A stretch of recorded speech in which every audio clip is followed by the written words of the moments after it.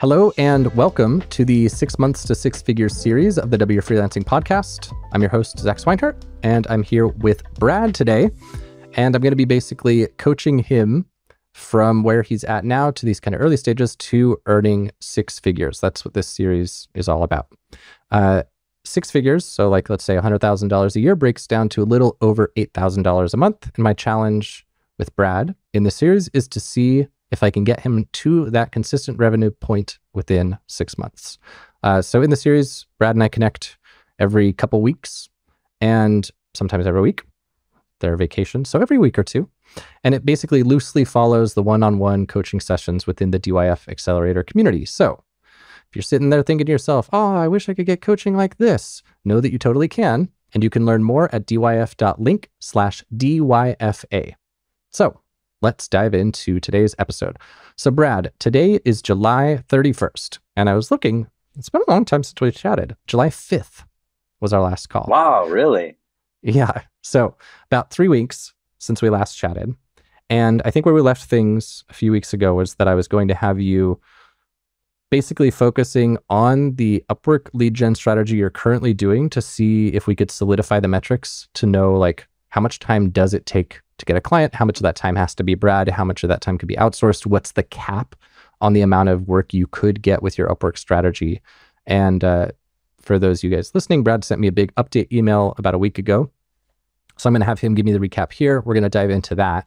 But before I get that whole recap and stuff, just to mirror the format we do in the accelerator and stuff, just to give me some context, what are you hoping to leave? And I'll do the little timer for us I'll try to just hold this up to remind us how much we got. What are you hoping to leave today's session with, Brad? Just to update you on what's happened since our last call and then get next steps, next direction from you. Okay. What would you say like the biggest business pain is right now? The biggest pain is still income. And I know that's simple, but I guess it just means, since we left, I've gotten one new client, a very small client, and that's it. So it's still getting leads and clients, I guess. Okay. And I want to dive into that, but I guess I'll let you do the update first because it makes sense for the context. So I guess, do you have that email pulled up and you can kind of paraphrase it for me and the audience here? Yes. So you asked me basically how things were going since our previous call. We did have overlapping vacations. So you took a vacation and then I took a vacation. So that was interesting. And the vacation for me was, as I said in the email, good for the soul, not so good for momentum or for the bank account. I'm definitely not in a place where I can just, take time off really. Yeah. But I had made this commitment to my girlfriend and, it's more important to me to, live up to my commitments to people I care about than it is even to go through some financial hardship. So I tried to really be in the moment for the vacation, which was great. It was really fun, but, and I didn't think about work much, which is rare. Great. Yeah. So yeah, great for my soul, bad for momentum and bank account. That's what I said in the email. You also asked if I was feeling overwhelmed. And I guess before that, I was trying to pretend that there wasn't an emotional component to this, but that's silly. And you, I think, rightly sort of prodded on that a bit. So you asked if I was feeling overwhelmed by all this, and I said, yes, actually, I've been feeling quite overwhelmed. I guess I was avoiding talking about emotional side. I said I'm slipping into a survival mode, thinking, like you mentioned in a post in the community, that you were feeling your own version of in a way. I'm sort of paraphrasing what you said, but you said something about feeling like fight or flight mode. Mm-hmm. Which is interesting to me because recently I've had had very similar conversations with a lot of my friends who I would consider very successful financially, business-wise. And I hear the same sentiment, but it's like the numbers are just different. I've heard this from a lot of people. So that's what I felt when I saw that from you too. It's like, man, to me, you're very successful and you're so much further along on this journey than I am. So it's interesting to hear that the emotions stay the same, even though the numbers can change. Yeah, I sometimes Um, wonder about like how much it's a psychological habit versus how much it's contextual. Like the reason I think yeah, that I feel the overwhelm is the same reason you are, which is if I need to get DYF to a certain revenue level to outpace expenses and to afford staffing, like that puts me into that space versus in my own consultancy prior to coming on with DYF and stuff. I didn't get into fight or flight because I was just so far outpacing like my lifestyle financial needs and the business financial needs that it wasn't there. So yeah, I guess it is interesting to hear that you see that a lot. And I think for me, my fear is that like I've been reading Profit First and he talks about businesses that can grow into these like cash eating monsters. And my fear that I don't want to create for myself is getting to some state where there's like some 7-figure business or 8-figure business that still feels like that always a little bit behind, fight or flight, gotta get the money hustled. Oh, scary. Anyway, I digress. Keep going. yes, that is a good thing to explore. I said, and I still feel this. I know I'm only a couple of clients away from things turning around. Like I did some solid client work the last couple of days, just in Upwork, and even at my level, even with just the client, the main client that I have now on Upwork, it's almost enough. Like if I just do that, it's almost enough for me to at least establish that initial level of survival kind of stuff.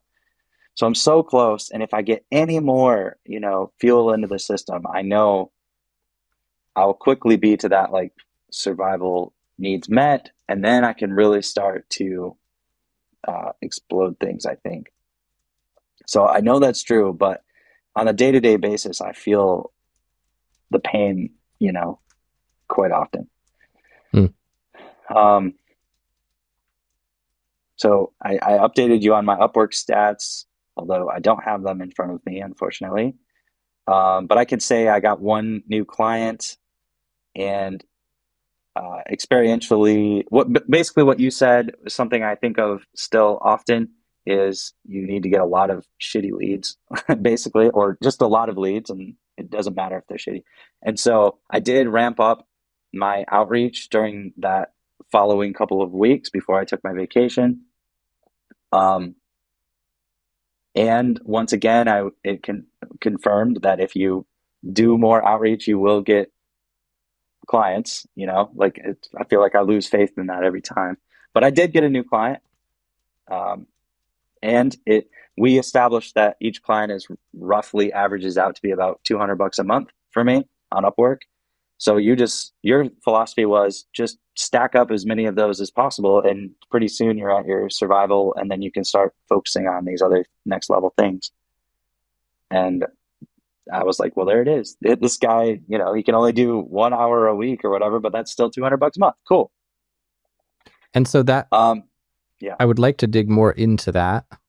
Okay. I wonder if do you want to give the baseline update with the podcast stuff from this email first, or do you want to dig into this? Because this is something that I really want to dig into with you today is the Upwork stuff. So would you rather give the podcast check-in stuff? Because I am curious how your Yeah. interviews went at the end of the week, or do you want me to dig into this now? Um, yeah, I'll finish the email, talk about the podcast stuff as well. And then I think that the theme of this week will be what you want to dig into Okay. those stats. So, one thing that's amazing that I included in the email, and it's all part of this conversation, and it's something that I learned from you, is the time tracking thing. I am tracking my time. Whenever I do work, I track it, which is new for me. Something I never wanted to do, but entering the freelance world, it seems like it's essential. It's just a skill you have to get familiar with and good at if you want to survive, if you want to do well. I think you could survive without it, but to thrive, I think you need it. Yeah. So that's a new habit for me in my life that I can see having a lot of good downstream effects. But definitely for freelancing, it's worth.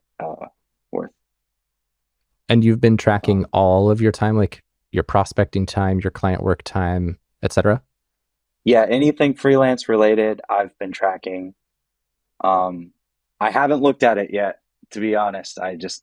I've been tracking it though, which is its own thing. It's its own Yeah. like little It's a mental psychological game. milestone. Yeah. Right. So that's interesting. Cool.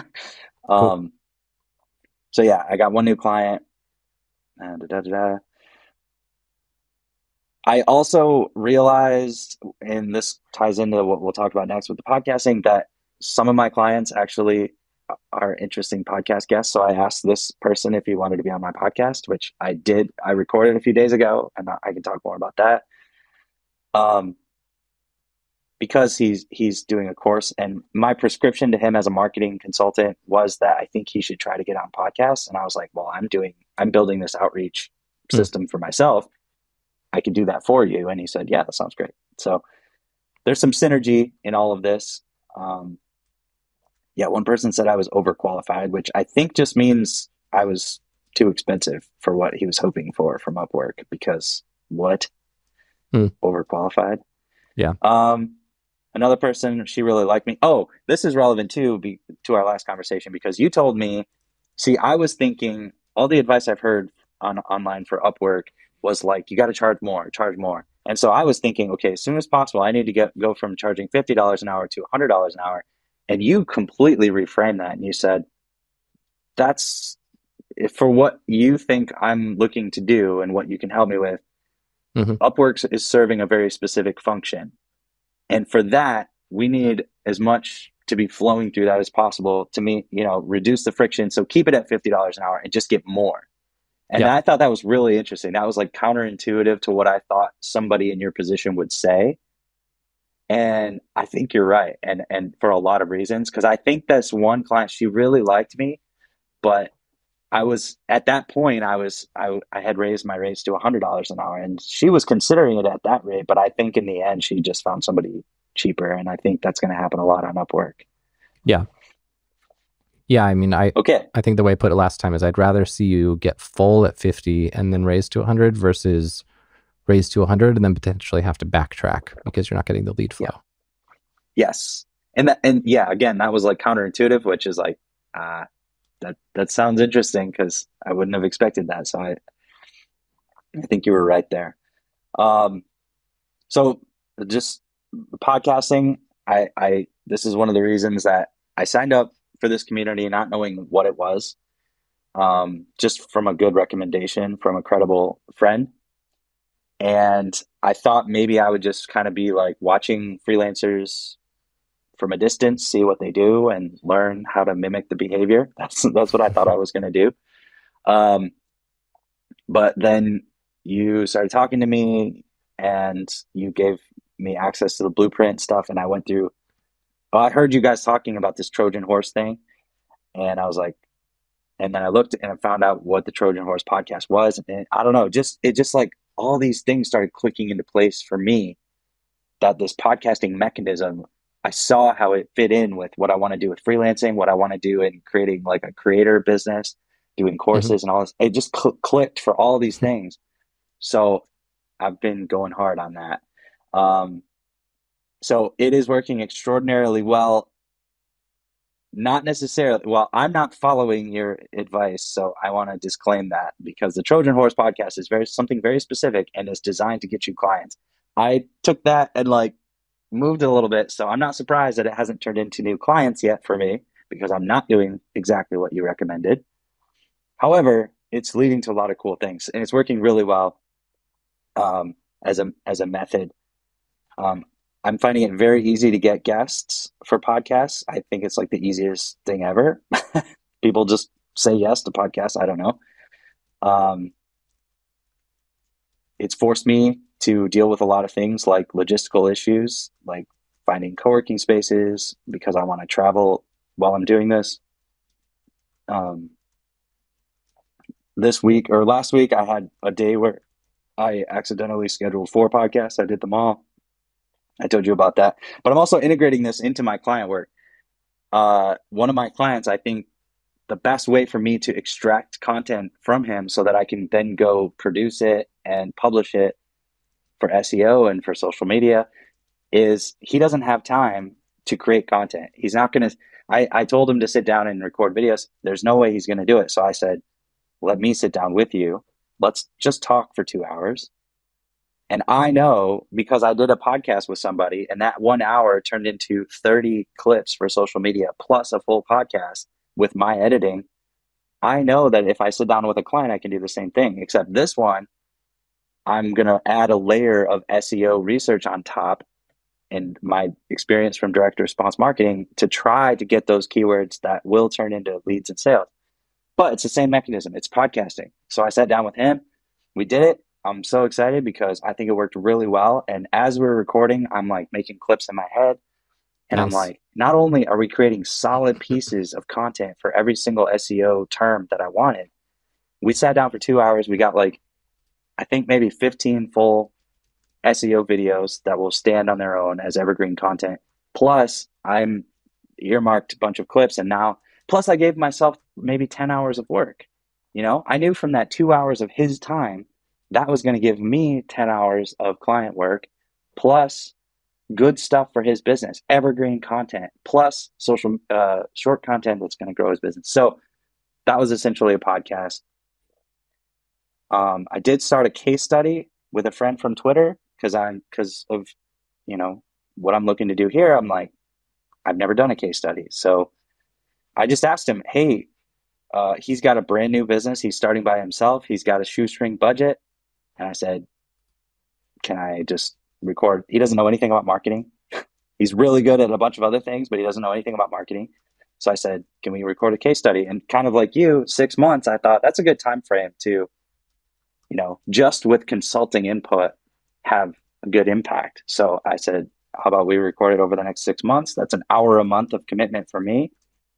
And I just want to see, can I get more customers to his business? Hmm. So I started that, did the first episode. I am also using podcasting as a networking tool, which I think is a power lever built into the Trojan horse thing. Is it gives you an excuse to reach out and connect with people in whatever space. Um, I am connecting with peers, which again, I want your advice on this in this call. How do I change, how should I change that to people who are more likely to be clients? So far, the people that I've had as podcast guests, I mention my service to them and they're like, yeah, I'm not really working on YouTube right now, but I'll keep that in mind. So I've got like 80% of it right. But if I were to do the same thing to a certain group of people, I'm sure that it would be like, really? You do that? That's amazing. Um, Yeah. but the mechanism itself is working amazing. And it's also tying into my client work now. It's become a mechanism, I think, that I could do for clients consistently. Let's see. Yeah, my first piece of content I mentioned here, my first podcast I did with another freelancer, actually. Two of my guests have been freelancing experts. One is Dominic Kent. He wrote a book called The Autonomous Freelancer that I really liked. Another is a guy named Andy Strout. He wrote a book called How to Start a Successful Creative Agency.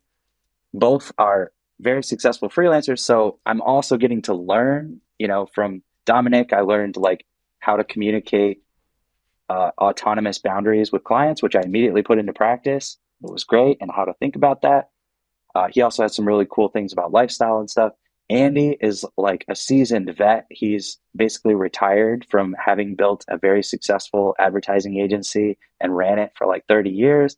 So it was like this, I got all this wisdom, and he also said like, hey, if you ever need any advice, let me know. So it's really cool. And I love it. I just love it. So um but my first podcast with Dominic has so far, I've cut it up when I have time. I take out another little short clip. The 1 hour podcast has turned into 30 clips. I've published 11 of them. And so far, it's gotten more than 10,000 views across multiple platforms: Twitter, Facebook, fan page, YouTube, and Pinterest. It's gotten me on my channel 12 subs on YouTube. Every time I tweet and tag Dominic, he retweets it to his audience, and he has like 8,000 people.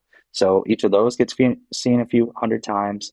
Andy's probably going to do the same. Every guest is going to retweet to their audience, which is really cool. One of my Twitter friends, I'm going to be doing a podcast with him this week or next week. And I packaged up a version of this service I think I could provide to people, which is I sit down with you for 2 hours and then you're done and I turn it into a bunch of content and I just threw it at him for $500 a month. And he said, oh, that's really good price. Like, that's interesting. So I'd like your help maybe workshopping that as well, that offer. Yeah, and I got career advice from two really successful freelancers. Da, da, da. So I think I'm both crafting my new offer. This is what I said in the email. I think my offer is going to be something in this realm. Also, I'm building kind of the next phase of my creator business. Plus, I'm hopefully close to getting the client thing flowing from it as well. But the mechanism is down. I figured out scheduling for the most part, except for my travels kind of make it harder, but I'm working on it and I've done a really good job so far.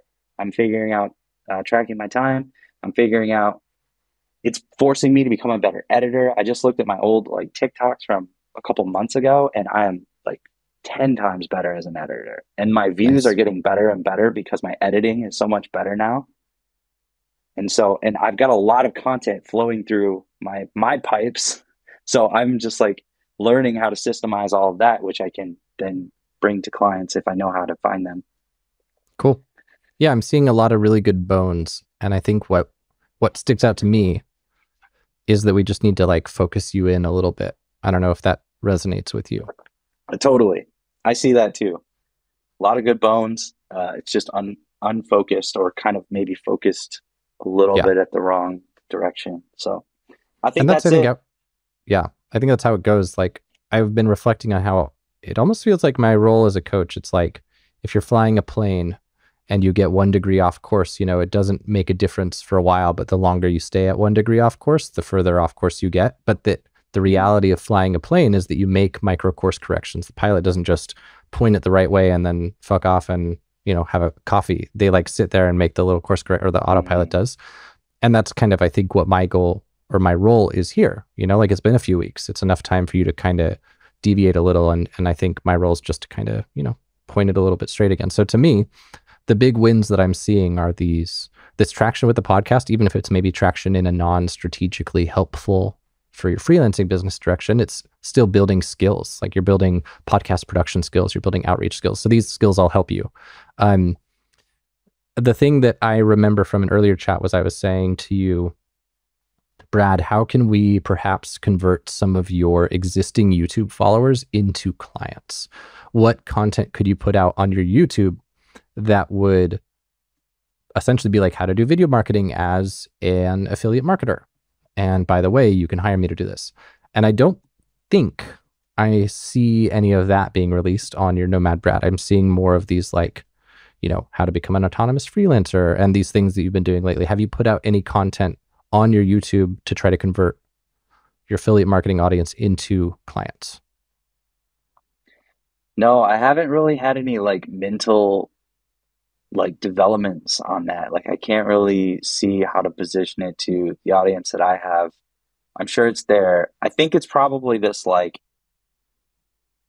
content multiplication angle. Like it's been around forever, but I know that affiliates I think would pay attention to that.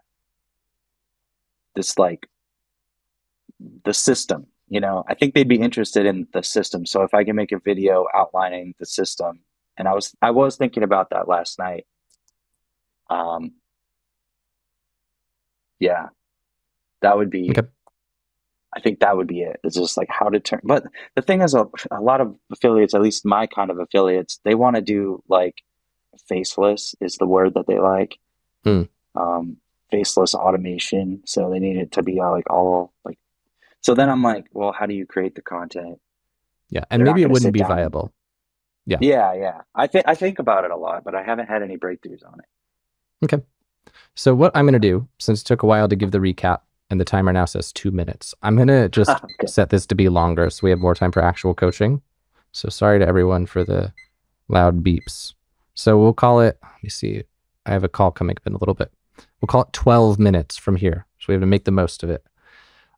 So my thought is that what's going well is this skill building. What's not going well is the getting clients part. And all of the stuff that you're doing for like investing into your content processes, like your content production processes and all these things, these are like, I think of them as long-term investments where you like put money in this slot machine and then it like takes like 6 months to process it in its little back end and then it spits out some exponential return. But what you need is the like short-term linear return where you don't get the huge payoff, but you get it quickly. So number one, indeed, the core premise of the Trojan horse interview, as we teach in the blueprint, is that the people you're interviewing should be your ideal clients, and that the role of that interview, it is partly to get clients, but the bigger role is that it helps you validate your service offering to see if what you're offering is something people care about. And if you're only talking to peers who are not really your target clients, you're not going to get any good data on that, and you're not going to probably get clients.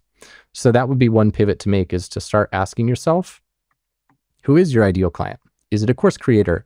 Is it a small business who wants to be doing video because you've done stuff for small business before? And try to be getting your podcast interviews with them because they're the ones who you're going to get the good data from. But this is like a long-term payoff thing. The short-term payoff, and this is where if you can pull up Toggle, I'd like to see your reports. Like, to me, the fact that I'm hearing you saying you made this Upwork prospecting a big priority for 2 weeks and that you were only able to get one client from it, that's either reflecting that you didn't put in enough time, in which case it's not a red flag, it's just something that needs to be tweaked, or you did put in enough time and you didn't get a very good result, which is a red flag, because that means that there's a very low limit. Like, let's pretend you made YouTube marketing, you made your Upwork marketing strategy your top priority for 2 weeks and you're only able to get one client. That means you can only reliably get 2 clients a month, which would be a problem because that's not a lot of clients. But last time we were talking, it sounded like, I'd have to pull up my numbers, but I want to say it sounded like 5 hours should have yielded 2 clients. I'll have to find my data. But yeah, I guess that's my question. That sounds about right. My question is, how many hours did you invest into it? And what representation of what you could have invested was it? Like, did you hit your ceiling, or could you have done more? I definitely could have done more, and I have a development on that that I'll mention briefly.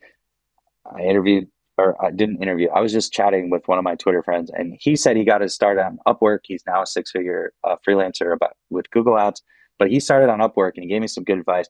And it's kind of like mixed with your advice, which is get as many leads as possible. He said he would do 5 to 10 outreaches per day.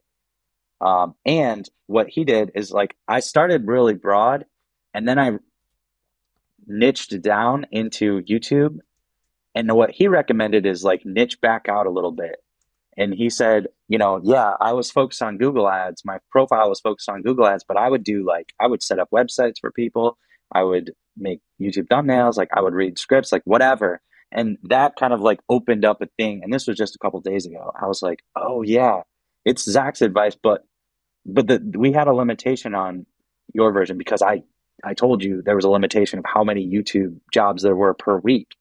That's still true. And, so I can kind of tap that out. But if I expand it a little bit, but I keep my focus on YouTube, I don't have to change my profile or anything or my positioning, but just start throwing out more things and just start getting those little like $20, $100, $200, whatever, those little gigs.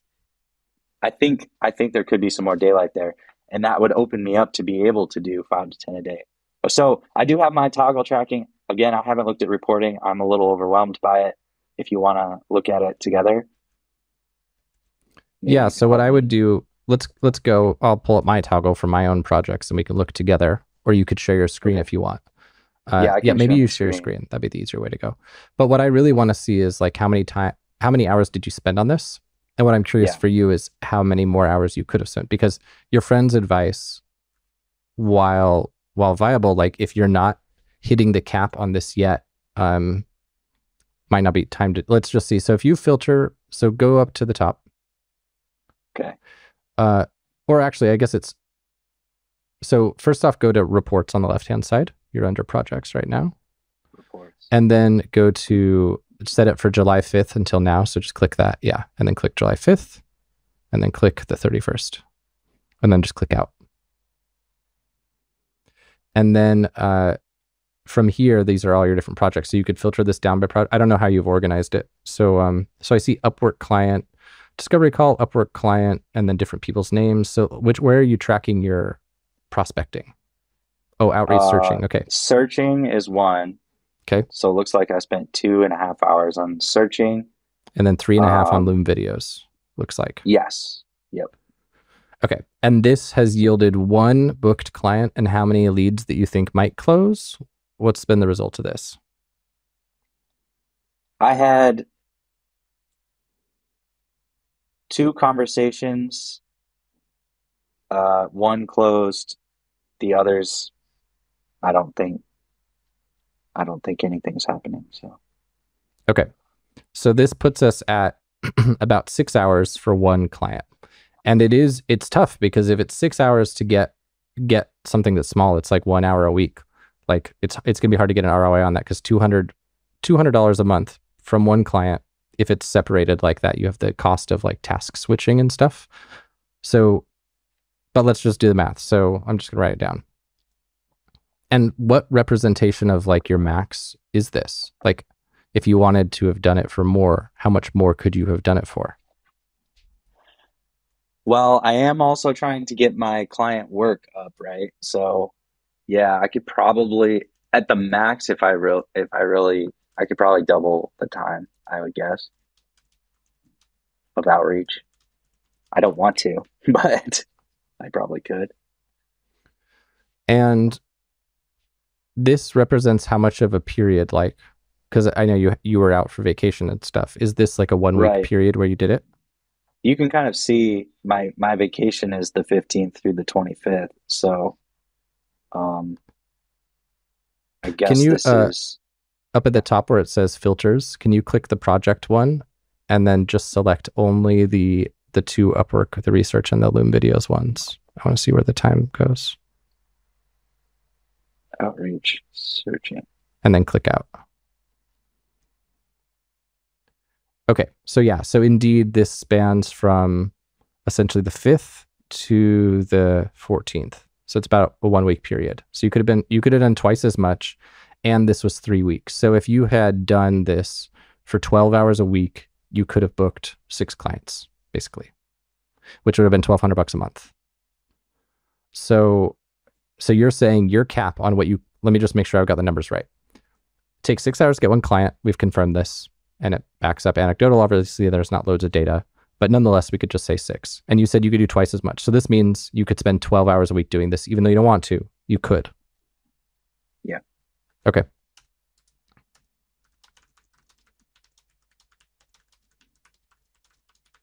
All right. So the way that this would break down in terms of numbers, I'm curious with your research. So that like Upwork outreach searching one, is this something you could easily delegate to somebody not very expensive? And also with this 3.5 hours for Loom videos, like it sounds like a really long time. Do you know how that time broke down? Are there inefficiencies there? Are there things you could offload? Like where did those 3.5 hours go? Or maybe a better question is, how many replies does this represent? Hmm. I think I had like 5 replies, maybe 2 books, 1 close. So 3.5 hours is you sending 5 Loom videos? Oh, Or oh, I see. Um, no, I probably sent more like 10 or 15. I wish I would have gotten the data. I'm sorry. oh, no worries. This is For exactly me, the process though. Like the way I do yeah, my time tracking process is I track it. And if I'm reviewing it and I wish I had more data, I make a note to be more granular moving forward. And then if I am too granular and I'm like, I don't need all this stupid data, then I can be more broad. So from here, maybe you'll just make a note. Like maybe each time you do a video, you could have the time entry, say like the person's name, or you could just like make a little tally. But I'm just basically what I'm over here wondering is how much of this 3.5 hours for your Loom video outreach is you doing research, like reading the post, reading the job post, calling out the things mm, you want to do, and how much of it is you talking into Loom? That's what I'm wondering about. yeah. The talking into Loom is usually small. It is the research. It's me looking at their website or their YouTube channel or whatever. So it probably takes, yeah, I would guess like 10 or 15 minutes at least per informed call. I also, during this time, I experimented with a new thing that I thought would work really well, which was making custom thumbnails for my Loom outreach and also having more of a funny uh, approach, and that bombed. So Mm, I'm not going to be funny at all. Like I thought it would be like, oh, cool, he's like interesting, and I mm, made these like really cool thumbnails that stood out. I even put one person's face on the thumbnail, and he was the one who was like, "You're overqualified." I'm like, mm. whoa. So the tone of Upwork is definitely not, at least for me, not funny. You got to be professional. So Mm. they just, there's no, I thought that would be like a unique angle, but no, Yeah, I mean, it might those be too early didn't to get draw any a response. conclusion that it was that Mm, specifically. But yeah. in terms of 80/20, like layering on more time commitment that might not be moving the needle, I think that's worth taking a takeaway. I've seen one that I got a cold outreach Loom video style for that I thought was quite cool. His Loom thumbnail, it was still generic because I don't think it said my name. I'd have to go try to find it. I don't think it said like, Zach, check this out. I think it had like him holding like a piece of paper that said like, I made this video, and he's like pointing and smiling or something. I think Mm, that worked kind of well. But yeah, so maybe when you're tracking your time this next week, if you could break out another project, so you have your Upwork Loom videos outreach, maybe you make like Upwork Loom videos research and then Upwork Loom videos recording, because I'd be really interested to see how it breaks down. The reason I'm asking for this data is that we are trying to determine your cost per client. And if this searching takes 2.5 hours for one client, and then the Loom video creation process relies on 2.5 hours of research, that means there's like 5 hours of stuff. Oh, all right. We got to go longer though, because we're not done yet. That means there are like 5 hours of things that need to happen for you to create those videos. And what if somebody could do that work at a lower rate? It would mean that you could do more of this outreach and you could still be booking clients on a month one profit, but it wouldn't be short-term month one profit because you don't right now have the budget, frankly, to do this. But moving forward, you very well could. So for now, what I'd be interested to see is like, I know you don't want to do this outreach, but given that you have the capacity, if we're looking at this, like if you invest, if all our numbers are accurate, it means that if you invest 12 hours a week, you should be able to get 8 clients a month, which is $1,600 of monthly recurring revenue, which seems like for where you're at financially, it could make all the difference for your comfort and stuff. So yeah. I'm curious, like, even though it sounds boring and you've got ADHD and boring repetitive shit is so hard to get people with ADHD to do, especially unmedicated people with ADHD. And I get that. If I wasn't medicated, I would have a very hard time doing this. But would you be willing for 1 month to do it as an experiment? Say, I am going to do this process for 12 hours a week. Or does it not feel worth it to you? Yes, it does feel worth it because not only all the things that you mentioned, but I know that uh, there are serendipitous and exponential things on the other side of doing something like that. Like my friend, yeah, I know that the higher you climb up on Upwork, you start to get into tiers where people will reach out to you and they don't Mm, even bother with putting out jobs. They just reach out to people that have enough qualification. I know, like, for example, I'm at 6K. I know that once you get to 10K, you meet a lot of people's bare minimum standards. mm. So, yes, I'm willing to do that. It does sound boring, but I'm willing to do it. Okay.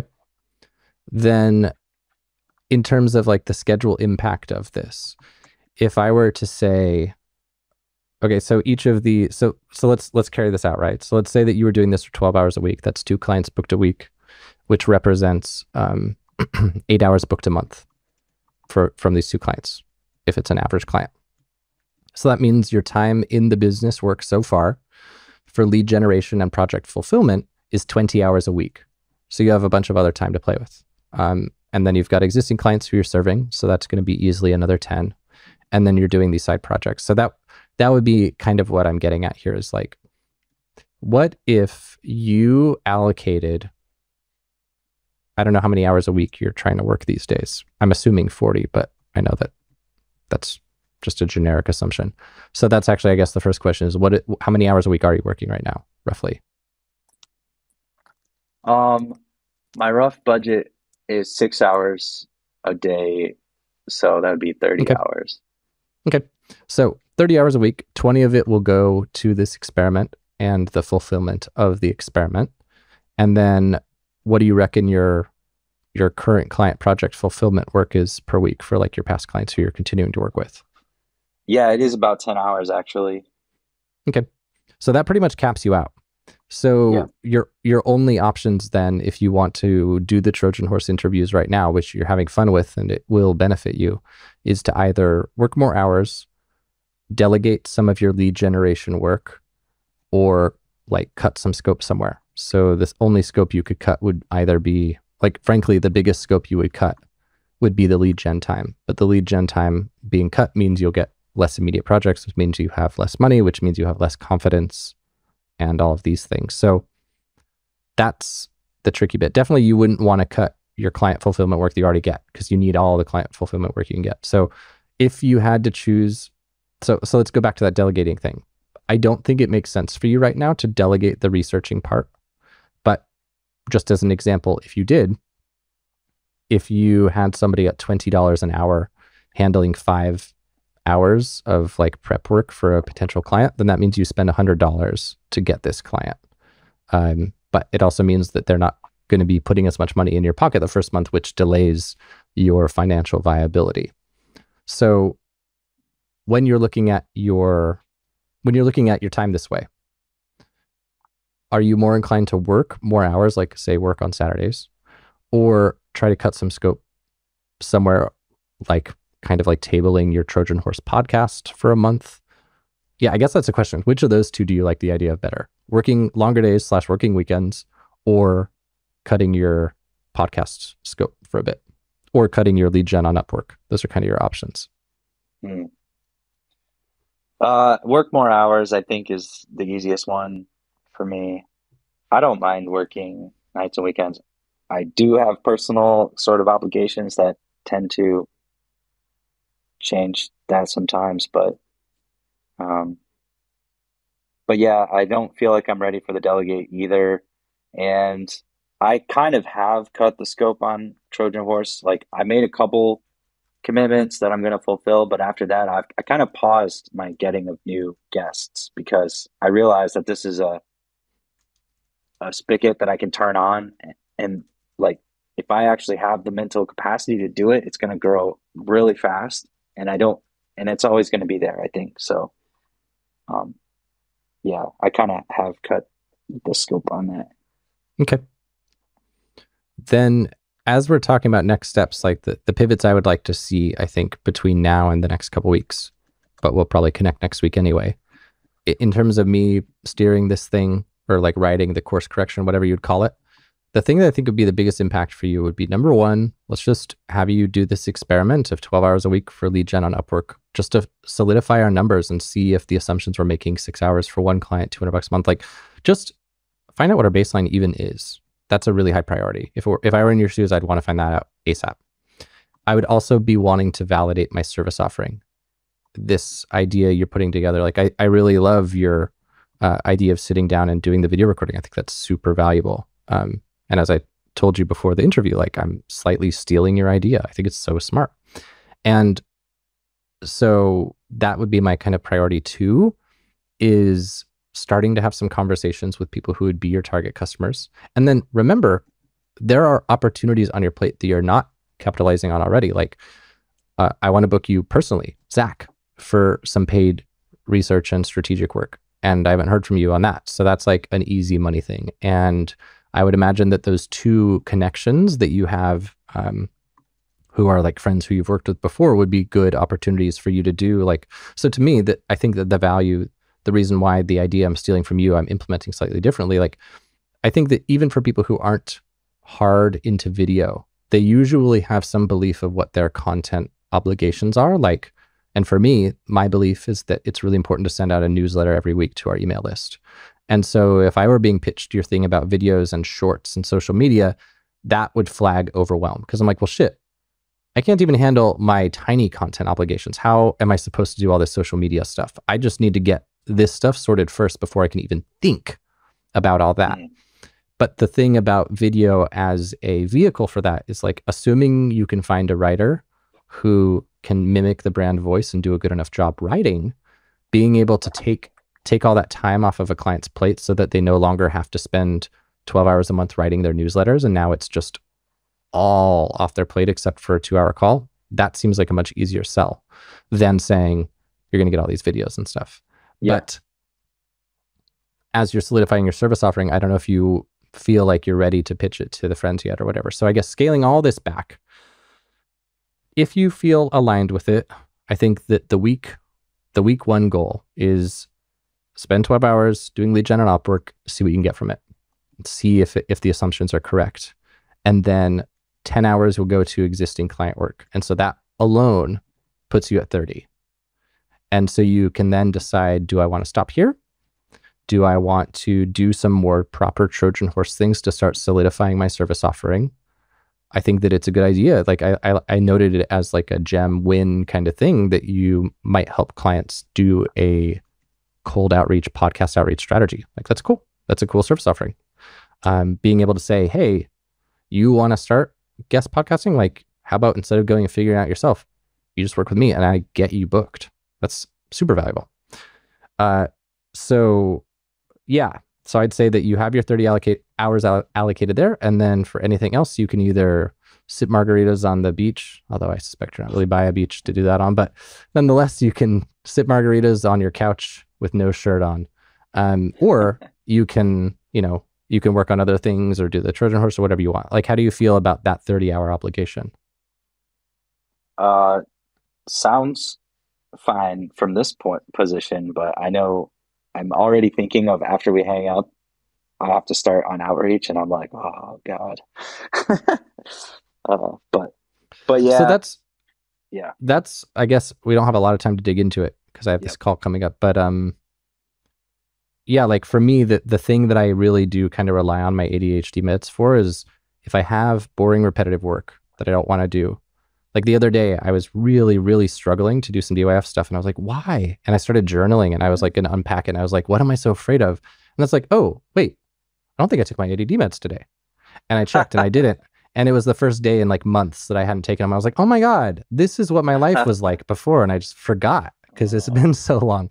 So, are there any structures that you can reliably use to do the boring, repetitive work that actually works to get yourself to do it? Should I nag you more about exploring getting medicated? Like, what do you need to do to be able to do the boring, repetitive stuff? Committing to you, that's pretty big for me. Okay. So that's good. Honestly, the Brain FM thing has had an impact. Okay. I've been using that as a system. And if I just like turn it on, usually within like 5 or 10 minutes, I'm like ready to go. It's not a miracle cure, obviously, but like it does help for sure. Have you tried FocusMate before? FocusMate? Yeah. No. So here's a stack that you could do that my girlfriend's doing right now. So there's a tool called FocusMate, which is focusmate.com. You can book live co-working sessions with people. There's another tool called BeMinder, like B like the bug, BeMinder.com. That is a way for you to implement punishments for yourself if you don't do what you say you're going to do. And so you can actually integrate FocusMate with BeMinder, where like if you don't do enough FocusMate sessions or if you cancel your sessions, you have to like pay them a fine. So if it were me doing this and I knew that these 12 hours of Upwork were going to be really difficult, what I would do is I would reverse engineer how many FocusMate sessions do I need to book. So each FocusMate session is 50 minutes. So 12 times 60 is 720 minutes divided by 50. So that's 14.4 FocusMate sessions. So I would probably do is I would sign up for FocusMate. I'd put 14 FocusMate sessions on my calendar and I would not let myself cancel them. And on every FocusMate session, I would start this. Basically, the way FocusMate works is you start the session and you tell each other what you're working on.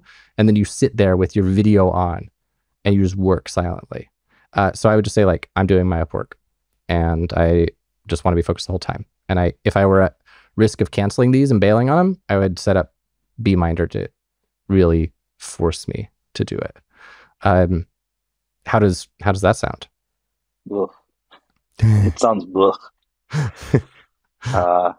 Yeah, I'll consider that one. That does sound like what somebody would do if they were really serious about getting results, though. It does, Sure doesn't it? does. Sure does sound like that.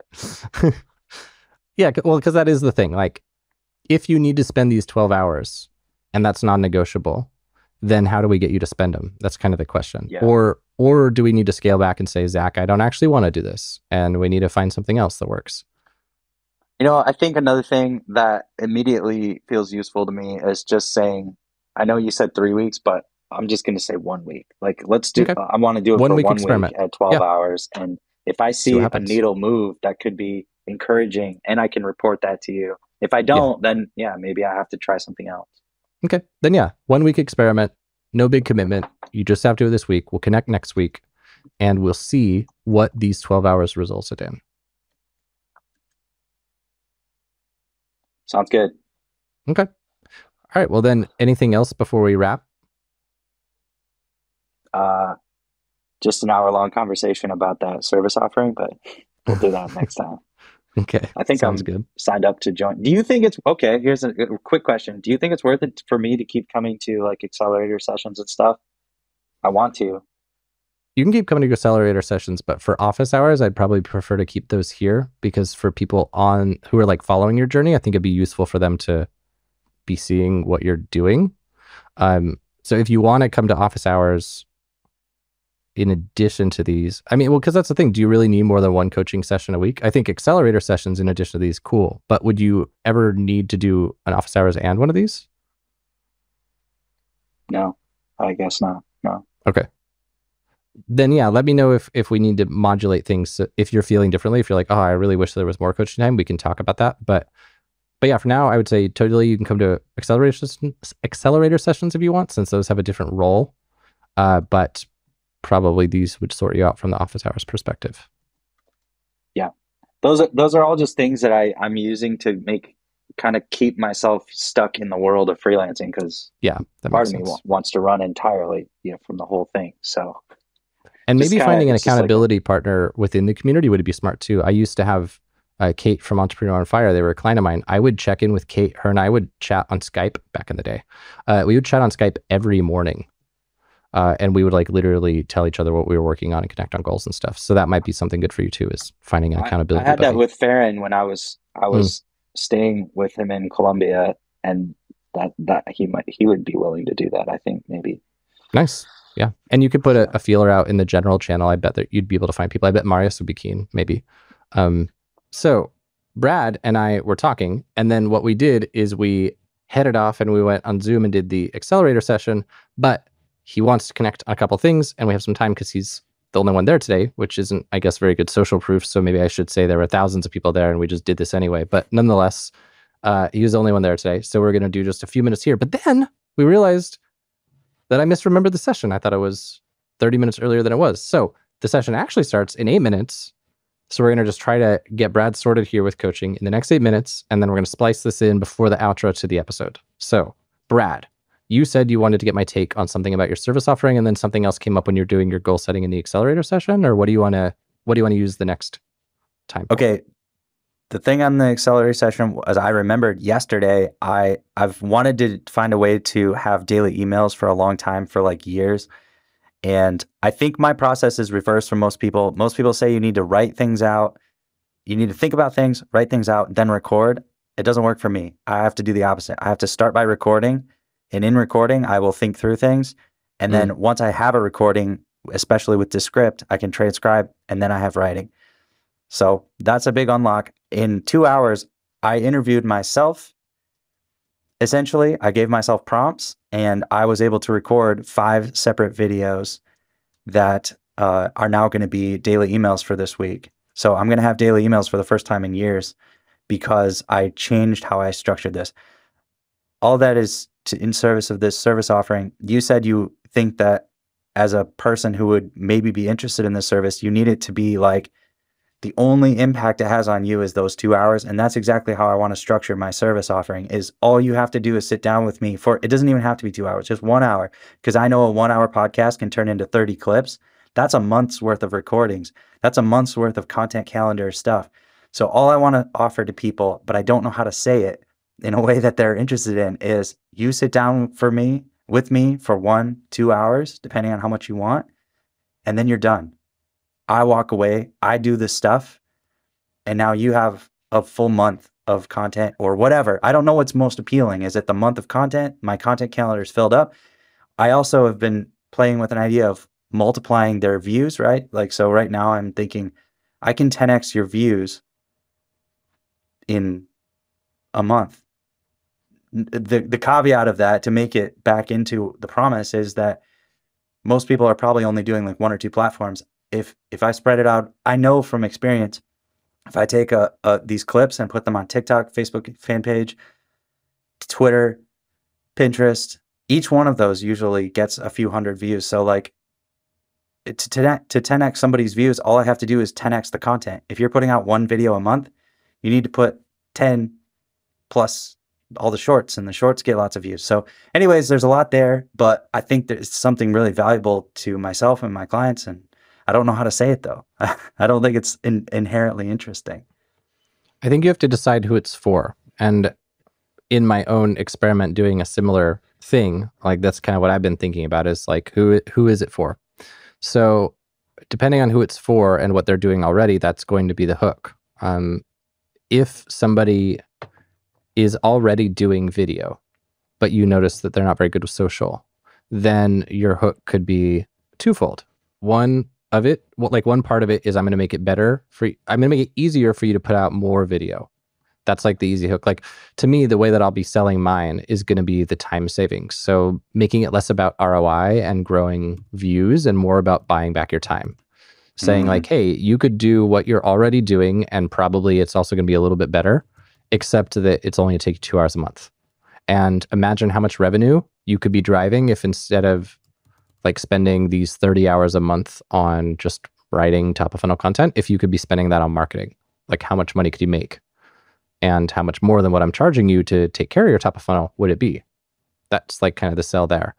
The sell of the like growing leads thing is a lot easier, because you say, well, I'm going to do this stuff. It's going to bring you in a bunch more leads, which is going to be more money. So that, to me, that's a really easy sell.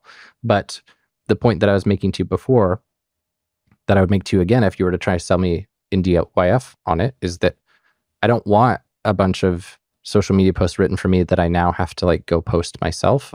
I would want it to be super done for you.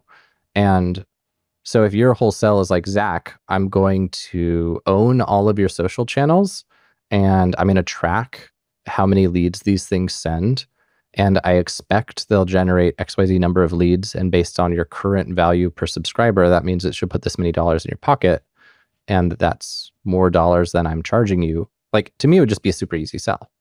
So I guess that's kind of, to answer your question, the way to package it is you look at what this person cares about, and you make sure that you frame your how in the context of what they care about. And that's kind of the point of the Trojan Horse interview, is you chat with them to learn what their goals are, what their pains are, what they wish they could wave a magic wand and change. And then that informs your service offering. Without having those conversations, it's hard to guess, because that's all you're really doing is guessing.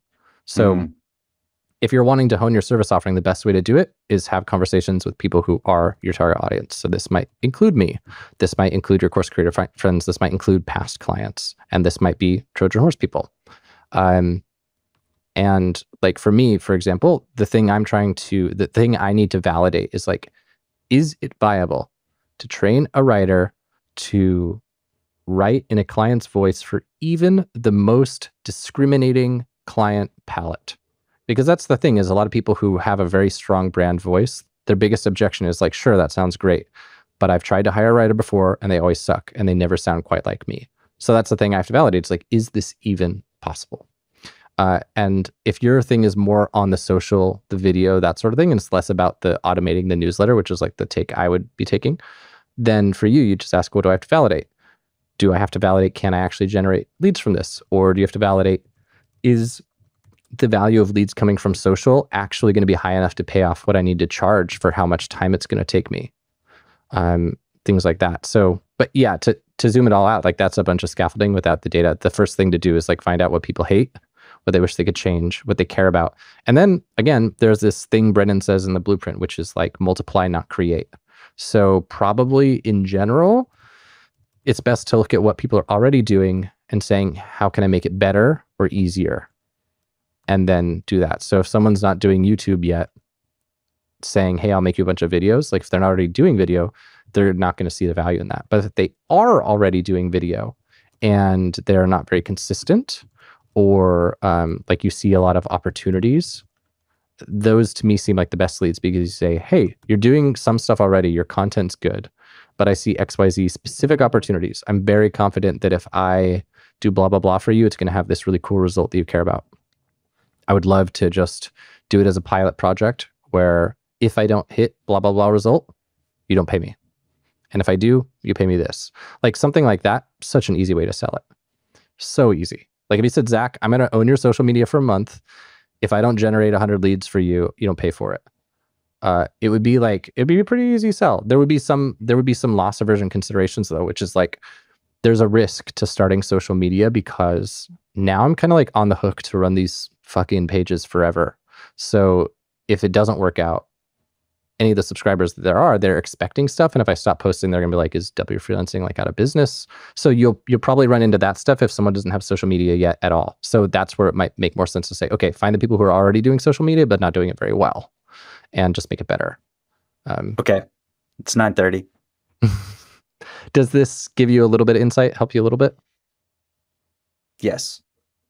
So Brad, is that clear, or is there anything else you want to dig into? What are you wondering about still? I think you're right. I do need to talk to more people, and it still just hinges on who do I want to work with, and I don't know. That's the big question. Like, I don't know who I want to work with still. I mean, like, yeah, go ahead. Part of me, if I picked an ideal person that I would actually like to like hang out with every day, it's the people I'm interviewing on my podcast. It's like creators, which you mentioned as a category, but I also find that they tend to be, at least the people I'm talking to, they tend to be solopreneurs. So they like to do things by themselves. I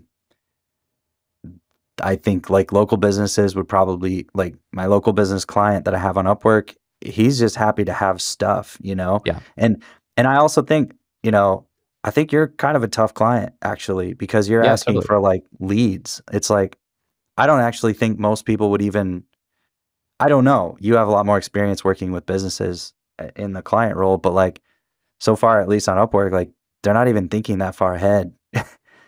So I think I'm setting a really high standard trying to meet your standards, because I think you have very high standards, which is totally fine. And I came from the direct response world, and that's all that's, you know, and I found I don't like working for people in direct response because they have such high standards. And then when I started learning about like designers and stuff, I'm like, oh my gosh, like you're not guaranteeing that you're going to get like 50% ROI, and you're still charging like $3,000 a month. This is crazy, because in the direct response world, it's like you must produce 50% ROI. Like they ask for the craziest things. I'm not saying yours are crazy. I think yours are reasonable, but it's definitely like making me think and it's I think a very high standard.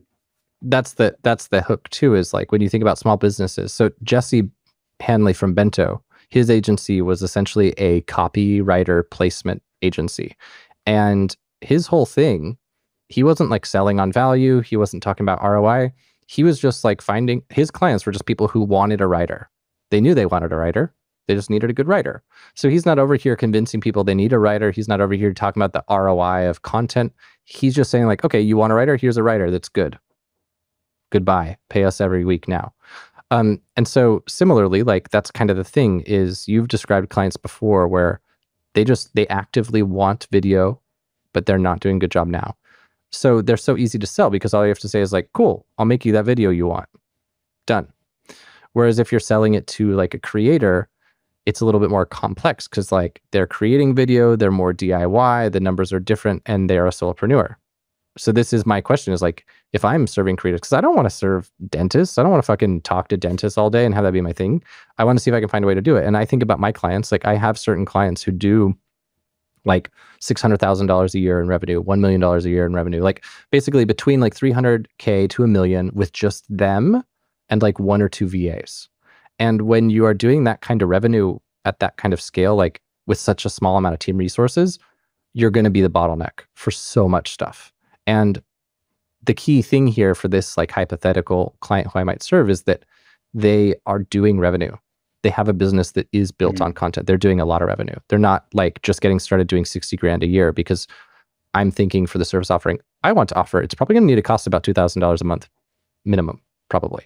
And if someone's making like 80 grand a year, do you really think they're going to want to trade 50% of their revenue to get their content made? But then on the flip side, like on that interview with Perna and Mayank the other day, Perna was saying that you could go onto, I think it was Crunchbase, and you could see a list of all of the businesses who have recently gotten funding.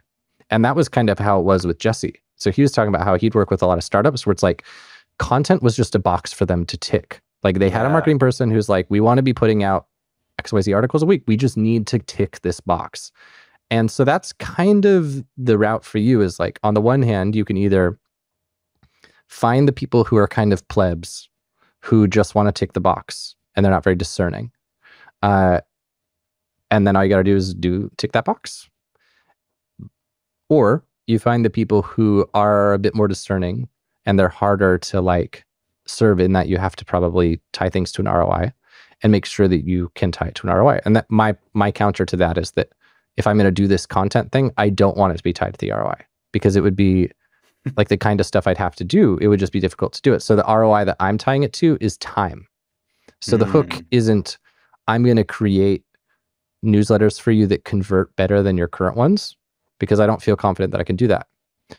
My hook is, I'm going to create newsletters for you that are like basically as good as your current ones, so that you don't have to do what you're currently doing, so that you can get that time back to generate revenue. Because that's exactly my challenge in DYF, is that for me to do all of the like in the business work for DYF that I have to do just to like serve the customers, serve the email list, I am not spending time creating launches. I'm not spending time honing our onboarding flows. I'm not spending time creating new lead magnets. Like there's so much stuff I could be doing that I just am not, in favor of just content creation.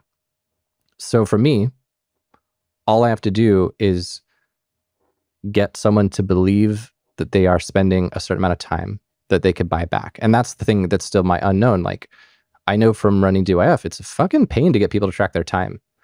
And I have a client right now who I'm helping her strategically with her launch, but she's doing the writing this time. And like, I'm trying to find out, how long did you spend writing this email, so I can make projections for how long it'll take you to write the rest of the launch. And it's like hard to even get that information from her. People think it takes them less time than it does when they don't track for content creation, I find. Unless they don't like it, in which case they think it takes way more time. That's what I've noticed from time tracking myself, is if there are tasks I hate, I think they take me 10 hours a week. I look at it and I'm like, oh my God, that was only 1 hour. It only took 1 hour. That's and then funny. the things I love, I'm like, oh no, it takes like 5 minutes to record some videos. And I look and I'm like, oh, spent 6 hours. So yeah, all that is to say, I think you're right to be thinking about this. And I think I am a very difficult client. I don't think I'm a very good client in a lot of ways. I think I'm a good client in that I like to help people grow their businesses. Most clients don't give a fuck. But I'm a hard client in that DYF doesn't do a bunch of revenue. I'm really stingy with where the money goes. I want to make sure I'm putting our limited revenue into like high ROI places.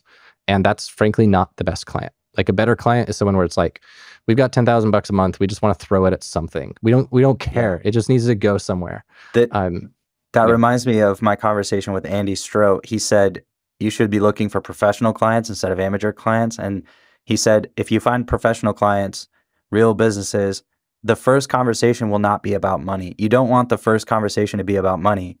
And I'm like, that's usually like all the clients I've ever had and all the conversations I've had, it starts out with money. Like, what's your rate? How much do you charge for this? But he said, if you find, like, he worked with a lot of like government clients and stuff. And he said, you know, the public works board or whatever for Ontario still needs a nicely designed brochure, and it still needs to be able to communicate well with their customers, so to speak, the public. They still need copywriting, they still need design, and they have like a huge budget, and they don't even think about money.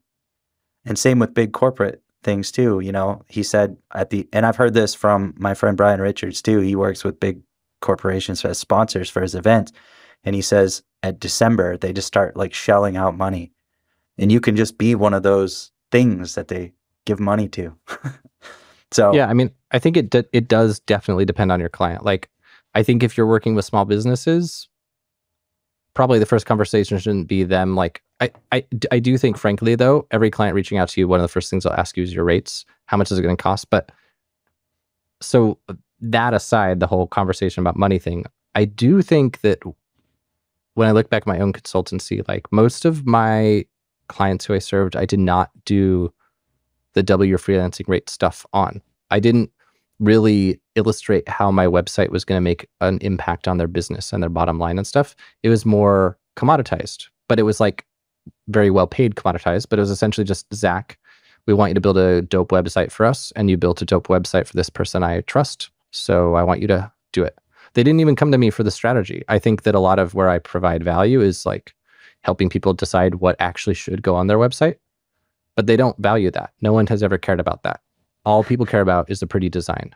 And the reason I'm saying all this is like, that is ultimately commoditized work. It's commoditized work that I can bill $175 an hour for, but it is still them saying, I need a keyboard. And I'm saying, sure, I've got a keyboard. Boop, boop, boop, boop, boop. And then we do it.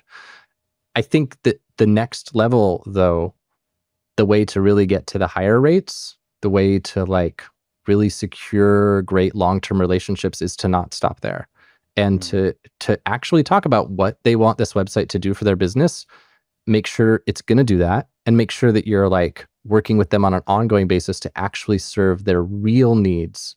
Because there's so many projects that I built them the website and that was it. That was the end. That I missed out on so many opportunities to serve them more and help them grow their businesses. So I know that this is me getting on a little soapbox, but all of this is to say, like, if you're going to go for corporate clients or something, I don't know a lot about servicing corporate clients, but if you're working with small businesses, I do think that you're either going to have two camps of people. One of them is the box to tick person, where they say, we want video and we want it to be good. And in those cases, if you're charging more than your competition, they essentially need to either see a higher bar of like quality, a higher bar of service. Like, they need to see something that as a commodity still differentiates you in order to have you be more expensive. That's the only way to charge more, is for them to believe that you're better, faster, more trustworthy, something. There has to be some reason why I should give you more money. Or the way that you charge more is by showing how your service impacts the business in a way that your competitors don't. And to me, that's like the easier way to charge more. Because if you say, all my competitors who are charging blah, blah, blah for video, they are just keyboards, you know, they're just what we were just talking about. Like, these are just people who, they ask you, what videos should I make? You send them the stuff, they make your videos. What I do is I help advise you, and I help strategize on how video is going to grow the core goals of your business. So I'm not just a video dude. Video is just a part of how I help on the grand spectrum. And my process is to audit your business and learn blah, blah, blah, blah, blah, blah, blah. And we make this whole strategy, and video ties into that. So like, it's just, it kind of puts you into a whole different camp. So all that said, what are your thoughts? What are your questions? What do you disagree with me on? I like that last part. I think that's the thing on Upwork. I'm going to try moving out into some adjacent circles for work. And one of the adjacent circles to YouTube is podcasting. A lot of what I'm doing now is kind of around podcasting. And I found there's a lot of work on Upwork for podcasts. And I think I can come in to all those podcast people, probably even more so than the YouTube people, and say, hey, yeah, I'm going to help you tick the box. You're going to get your episode published or whatever. But I'm also a marketer. That's actually what I do, like, full time. So I want to also talk to you about, like, how do you grow this podcast? And I have a strategy where, you know, we make clips and I distribute the clips to all your social media, something like that. Like, let me tick the box of the commodity thing, you know, get $100 or whatever. But also, I happen to be a marketing strategist, and I want to help you actually get a result here instead of that. So I really like that, what you said there, of like, there is extra value I can provide. However, when I move into the creator or like the marketing world, it's like I'm just competing with other marketers. Everybody's saying, I can get you more leads, I can get you more leads, whatever. And it becomes harder and harder to deliver on that. But if I move into another zone. Mm-hmm. And I love this podcast idea, by the way. And I have an idea for you if you're interested. Okay. So Yeah. the idea is this. So I did that interview with the Maliks last week, and I was thinking about repurposing content. Because again, that client of mine with the just one executive assistant who does a bunch of business, her business is Afford Anything. She has like crazy huge downloads, really big podcast, industry leader, and like very basic ass content calendar. Like she pretty much just does the podcast. As of like last week, her podcast editor started chopping up her podcast into videos, but didn't before then. So something I did last week to kind of play with it is in Fathom, when I'm doing a podcast, I will do all my highlights of potential gems, but then they usually just, nothing happens with them. I was doing research recently on YouTube Shorts and thinking about what you said of how you can just cold open, shoot right into it. You don't need to do an intro. But for the podcast ones, I kind of felt like I did for some of them, because like to do a video that's just totally cold with some of these things and no context would be weird, because people don't know who this guest is. So if they just like are on our channel and see some random person talking, I don't know, maybe you can fact check me and tell me I'm wrong, but I just think it's a little bit weird. But anyway, that aside, what I am getting at here is after I was off that episode, I basically combed through my Fathom highlights, decided which ones I thought made strategic sense to turn into top of funnel videos, and then just spent 30 minutes and I just shot like 13 intros, and I workshopped my Fathom highlight to be a straight up YouTube title or subject line or whatever.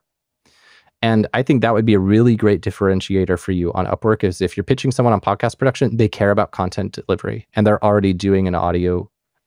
If they're doing audio visual, we don't know, but they're at least doing an audio medium. And so for you to say, yes, I will tick that box, I will produce your podcast, but here's what makes me special.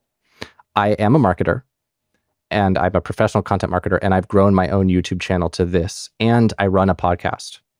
And so what I'm going to do is while I'm editing, I'm going to review your video and I'm going to call out all the best gems. And then I'm going to take all those gems and create top of funnel videos for you so that you can put them on your YouTube as well, or send them to your list without any extra time required for you. And this is going to result in not only a great edited podcast, but also for every episode you do, like 15 videos, which you can expect to be growing your channel by blah, blah, blah, blah, blah, blah, blah. So like if you had that and you're like, even if your price was 2 times more, 3 times more, whatever, like somebody could look at that as the why Brad is special kind of secret sauce. It's like, so layering on the bit you said about the marketing strategy, but also even zooming it back to being smaller. So not just totally like that consultant thing, but just saying my knowledge as a marketer allows me to strategically create top of funnel content. Because I can tell you, as Zach from DYF, that's where I struggle, is like if I throw a VA who's not a marketer at this task, they won't do it well. They don't know, like they don't know how to write the hooks. They don't know what makes sense to pick as the gem. Like it's just really hard to have a non-marketer do any of these things. And so you as a marketer really does make you special here. So I think that'd be sick. Like saying, don't just have these freaking podcast episodes be these 2-hour-long things that only exist in one format. Every single one of these could be YouTube videos. And what's also nice about this is that like you can, so to me, again, I think social is a can of worms because it requires so much administration. It takes so much time to me. I know people do social, and so surely people get an ROI, surely. And maybe I overcomplicate it because I hate social. But like, if you can think of, in terms of administration time that it's going to take you, if you were to just chop the podcast into YouTube videos, post them on YouTube, post the shorts on YouTube, versus doing all that and also doing TikTok and also doing Twitter and also doing Insta, how much extra time does the social add? I don't know. But that might be the basis for packages, is that one package is like podcast only. Another package is podcast plus YouTube normal length. Another could be podcast plus YouTube shorts plus TikTok. And then another one could be like your fucking everything package, where you do the podcast, and every podcast you parse it into YouTube, and then you parse that into shorts, and then you parse that into tweets and Insta, and you design the thumbs for Insta. And if you can productize your pricing, where you say every episode that I do my whole breakdown for costs blank. So if I just edit the podcast episode, it's $150 or $200 or whatever. I can tell you, Paula, well, I shouldn't quote his price, but yeah, whatever your price is. I know that people in general charge as much as $400. And then people often charge as little as $100. In my experience, this podcast production pipeline is kind of a pain. I'm not liking it so far. Like, it takes a long time compared to just doing shorter YouTube videos. I don't know how people can make money doing $100. But anyway, like, you could have your prices where it's like, it would be up to you if you'd ever want a client who said, Brad, I don't want you to do the videos. I just want a podcast. Because maybe for you, in your opinion, the secret sauce would be the stack. Definitely. Yeah. Okay. So then you wouldn't have a package for just podcasts. I don't want to be a podcast editor. I'm not. Yeah. I want to be, the stack. So then that's what you the could secret do is, sauce. yeah, I can 10x your views. Yeah. So then your thing is like, yes, I help you with podcast editing, but where I really shine is like allowing your podcast to have a way higher impact than it is now by living on different channels. And if you were to create, like, you could consider it. I don't know if it's a good idea, but you could consider having a package that is podcast only that solely exists to show what a great deal your podcast plus YouTube package is. Like, suppose for a single podcast episode, editing plus parsing into YouTube alone, not shorts, not social. Let's just pretend for the sake of argument, let's say that was $400 or 300 or whatever. Let's just say 1,000. I don't think it would be 1,000 because it'd be a lot, but it's easy math. So pretending it was 1,000. No, it won't be 1,000. So I'm not even pretend. So say it was $400. So then maybe your podcast only package is like 325 or 350. Like, it's so close to it that they're like, oh, I should just go for the 400. Such a better deal. Like, that's something to consider. I don't think it makes sense to launch with or whatever, but yeah, I think that's smart for you to consider the Upwork angle with that. I would still be interested to see this 12-hour experiment without that, but it's not like your current route is really kicking ass. It's not like you've got a really great thing. So maybe what you could do is divest a little and say 6 hours, your current strat, 6 hours testing out this podcast strat. What I would love is if it was 12 hours the current strat, 6 hours the podcast strat, with a potential repivot if one's going really, really well, where you'd cut the current strat to 6 and up the podcast one to 12. But if you don't want to build that extra time and you're already having a hard time knowing if you're going to do the 12 hours of outreach. So if you're keen to not increase the outreach time, maybe do 6 and 6 and see what happens. But yeah, I think this is a really, really great idea that you have here. Yeah, I would really like to work something out with you where it makes sense to you, so I could just smash some of these beliefs you have, because it's not that much work for, like, I take an hour-long podcast and then I can parse it out into little pieces as I go. I go through it one time, which sucks. I don't like the one-to-one unit, exchange. I do have to go through each hour-long podcast at least once, which is a bummer. But in that time, I use the one-touch philosophy where I'm like, I never want to listen to this podcast fully ever again. So I have to get all the clips from it right now. So, it might take me 5 hours or whatever, maybe, to pull out all the clips. Maybe it'll take me 2 hours. But after that, like, I don't see it as extra work to, like, once I have the short, I take it from Descript to CapCut, and then I make it all, like, cool Alex Hormozy and punchy and chop it to the hook and stuff. And then once you have a short, it's the same thing on all the platforms. So the same short goes on TikTok, Twitter, Instagram, Facebook. And so anyways, but that's my process. And I just have to go through each content one time, which that's my least favorite part, is rewatching something, one full time. But after that, it's just like little pieces that I can pull out, and they have so much impact. Like those shorts, it's crazy. So, so maybe I've seen some that are very good that I don't hate. Yeah, like that's the thing. I also think you probably have very high standards as a designer, and I can see like aesthetics are very important to you. So like, I would be worried to work, I don't mind the design stuff so much. What I mind more is like the stupid bullshit content that's like just a clickbait headline with no substance. But I've found some people who do shorts really well, where it's good content, and it's FOMO hypey, but the content's not stupid. I was kind of feeling like I'd have to do just bullshit. And I know that you have your thing where you try to get a sense for how much bullshit people can tolerate.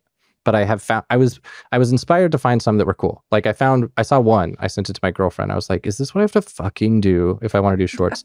It was like this woman like dancing, and it was like top 10 places to earn money as a freelancer. And it was just like, you could be a UX strategist. She didn't say anything. She was just dancing. And then another one was like, you could be a web designer. And it's like, that's a useless video that has just made so much money for her. I just hate it. Yeah.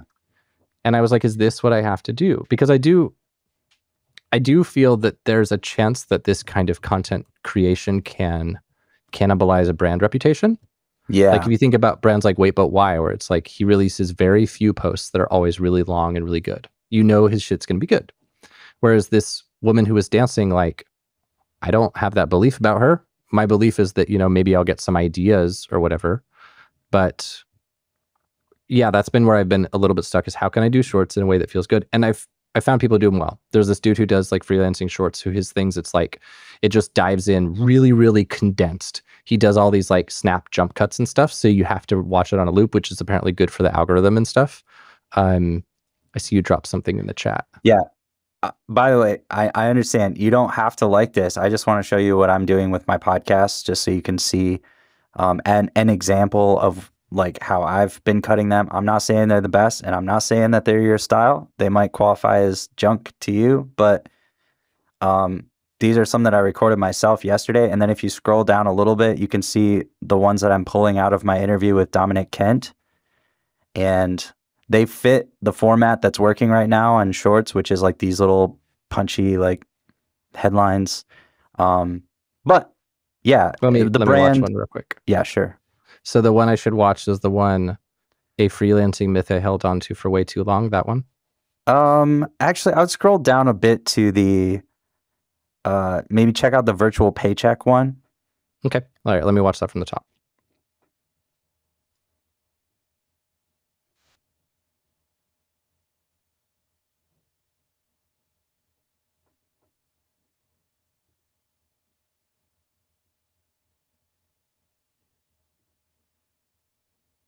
Yeah, I mean, this is cool. I mean, in the case of this specific one, I as a viewer feel a little bit confused because I don't know exactly what he means by a virtual paycheck, but that's semantics. The style I don't have beef with. But my question for YouTube Shorts, and I guess this is where you can smash it, is like, I thought, not for a YouTube short, for a YouTube video, like a 5-minute video, that if I were to just jump in like this one, like with a cold open like that, it might be confusing because people who are familiar with my face and Brennan's face on the channel, they would say like, who the fuck is this person talking to me? And that's why I thought it would make sense to say like, hey, I just got off the interview with these guys. They run this agent's, like, let me give you an example. So I'm going to just pull up my Fathom, but basically it was like the 5-step writing process. The title of the video would be the 5-step writing process this $400,000 a year copywriter uses. And so if that was the title of the video and you click play and it's a regular video and it just jumped into like Prerna saying, step 1 is writing, step 2 is blank. Like it felt to me too cold. And so what I did is I shot an intro where I just said, you're about to learn the 5-step writing process this $400,000 a year copywriter uses. This is from my interview the other day with Prerna and Malik, who run a $400,000 a year copywriting agency. Cut. And then it's just her talking. Like that to me felt like important and worth my time. Do you think it's not? I think it's important because it's your standards. So like, I always think it's important to consider like it's your creation, you know, like you're putting your name on it. So I don't think like, I'm saying like, let's say you had me on the Nomad Brad. Yeah. And you just had a video where it cold opened with me talking and your face wasn't even on the screen, pretend. Like you wouldn't think that's a problem to just drop that on your YouTube channel. No, because I think as a consumer, this might be getting back to our earlier conversation. I do consume shorts, and I think people at this point know how they work and what they are. And like, if you see a clip that's clearly a podcast, people know what podcasts are, and so they're just going to check out. the next step, if they like it, they're either just going to like it and keep scrolling, which is fine because you collect a couple likes, the algorithm likes it, whatever. Or they say, what is this? And then they go look at your profile and see like, oh, I'm a podcaster or whatever, or I'm a YouTuber. But I'm not saying for shorts. I'm saying for a straight up channel, like pillar content. Because shorts, I do 100% agree with you. It's only there to like capture attention, get a click to your channel. But I'm saying this person is already a subscriber to the Nomad Brad. They're used to seeing the Nomad Brad. Now this pops up in their YouTube feed from the Nomad Brad, and it's just this Zach dude with no preface. That's the situation I'm painting for you. I see. Yeah, you're thinking about your existing subscribers. You know, yeah, that's a good point.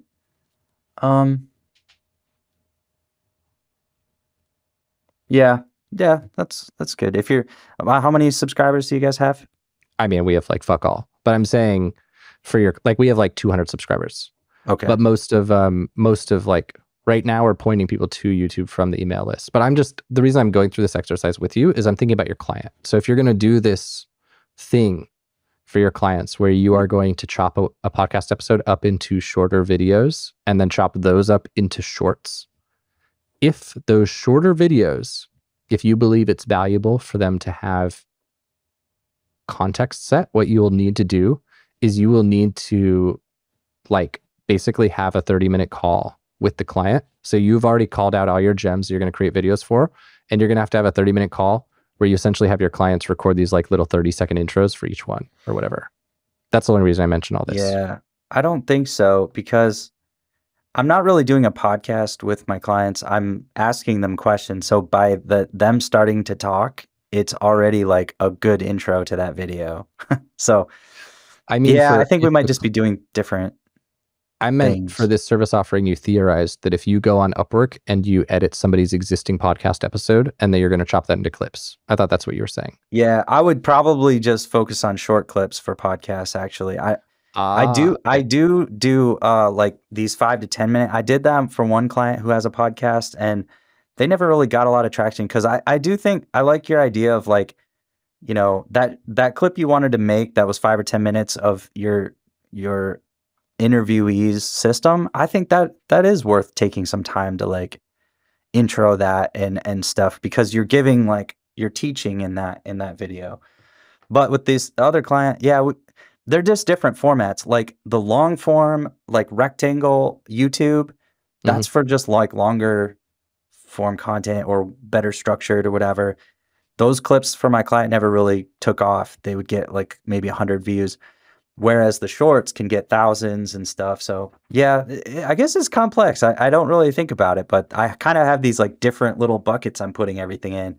So my current clients, I'm like, this rectangle long form 5 to 10 minute video is going to be like your pillar piece for this topic, right? That's what I wanted to do with you, is like build out topical authority where you answer every single question about freelancing, and that lives forever, you know, as a search engine thing. But then from those you can pull out shorts. So man, I'm not communicating this very well, and I'm sorry. It's all in my head, but that was what so like to me, the value, the ultimate package in air quotes would be if I have a podcast I already recorded, and that podcast is going to turn into that topical authority content, and that topical authority content is going to turn into shorts, and that those shorts are going to turn into social. But if you're saying that that's not viable and that's not high ROI, then cool. It doesn't need to be a service offering. I think that would be too much work on my part to try to make a free-flowing podcast into the topical authority stuff. I'd rather sit down with you and say, hey, for the next 2 hours, we're going to record topical authority videos, starting with question number 1. What is a freelancer's, you know, how should a freelancer charge per day? Right. What's your answer? Okay. Then that's cool. So then now, you know, when you're pitching this, that would be part of your service offering. But the kind of asterisk here is you have to ask yourself, if there's a client who's doing a podcast now, they have a YouTube channel with basically nothing on it, they don't want to have you do your other package, and you're just pitching them on editing their podcast and repurposing it into shorts, are they going to get, like, it would just be weird to have a YouTube channel with no videos and just shorts. But what it could be is a YouTube channel with podcast episodes and shorts, and maybe that's all it would be. That's what I'm doing. I'm having one full-length podcast, which takes almost no editing, plus shorts. And hopefully the shorts will push people back. I linked them all to the main episode. So far, that's not really producing much fruit, but the shorts are. But, you know, getting people, to watch a podcast they've never heard of is pretty hard. But I'll be working on that problem. Yeah, you're right. It is muddled, and I guess I'll have to listen to each potential client and see what they're willing to do or what works best for them. Yeah. Boy, I mean, that is the process. Like, you were never going to come to today's call and leave it with a polished up service offering. Like, the process is gradual honing based on what people find valuable and stuff. Yeah. Well, thanks for sharing your thoughts as a person who is creating content and does run a business that is looking for help with these things. Sure. So, I do feel like I've taken enough of your time today, Zach, and thank you very much for sharing it with me. Sure. And thanks for being here. So for this week, do you think you'll do 12 hours on the old strat, 6 hours on this new podcast angle? Do you think you'll do 6 and 6? What feels like a good goal? Well, I'm just going to try to do 12 hours period. And I think I have to expand into the adjacent niches because if you recall from our YouTube strategy, there is a limit to how many YouTube jobs are posted per day. So I can tap those out. I thought 12 hours a week did tap those out. Because I thought you said last week when you did the 6 hours, you could have done twice as much. Oh, I was thinking of 12 hours. I could have done twice as much of just sending out looms on Upwork to potential people. I wasn't thinking specifically for the YouTube jobs. We'll see. I'll try to start with I'll try to fill up the YouTube things. Okay. So I'm not sure about that. Okay. But I'll make a note. 6 hours YouTube things, 6 hours podcast maybe. Cool. All right. Well then, at this point, I will say goodbye, and we will cut into the outro that we technically shot earlier, but now you, the listener, will hear it in a second. So, Brad, we will connect next week. I'll be quite keen to hear how all these thoughts develop and how the lead gen stuff goes. So there we go. Thank you, Zach. Yep. All right. See you, dude. Bye. If you enjoyed this thing, do the like, do the subscribe. It benefits you to like and subscribe because you're going to get more helpful stuff like this. And it obviously benefits me to get a good review on the podcast or whatever. I'm frazzled because I got to go fast. And yeah, again, if you want to join the Accelerator community, you can learn more at dyf.link/DYFA, and it will be very similar to this. If you want to learn more about Brad's business, he is the Nomad Brad on YouTube. Brad, where do people go to even look you up on the internet? The Nomad Brad, the nomadbrad.com, at the Nomad Brad on Twitter, at the Nomad Brad on YouTube. All right. At the Nomad Brad. Cool. Mm-hmm. Then, let's head off. And it seems like, Brad, I'll see you in like 5 seconds on the accelerator. Yep. So thanks for being here, everybody. And see you in the next episode, and see you in 5 seconds, Brad.